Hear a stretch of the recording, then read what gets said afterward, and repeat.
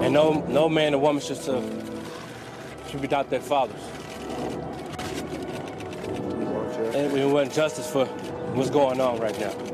For he was big George, gentle George. The thing that I would miss about him most is his hugs.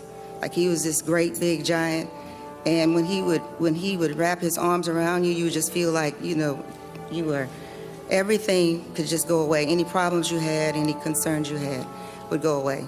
I just remember just all of the memories, man. So more than anything, I just want to say thank you to him just for being there, just being a real, genuine person, just being loving and caring, and somebody I can count on no matter what.